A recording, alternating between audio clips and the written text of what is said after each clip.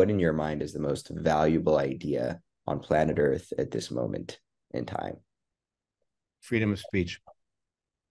Ooh, ooh, very and controversial. and the concomitant freedom of thought, and freedom to discuss, and freedom to debate, and freedom to problem solve as a group.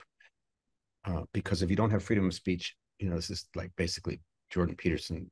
But if you don't have freedom of speech, you can't do any of those things. You can't actually debate. You can't actually collectively solve problems if you will not tolerate dissenting opinions.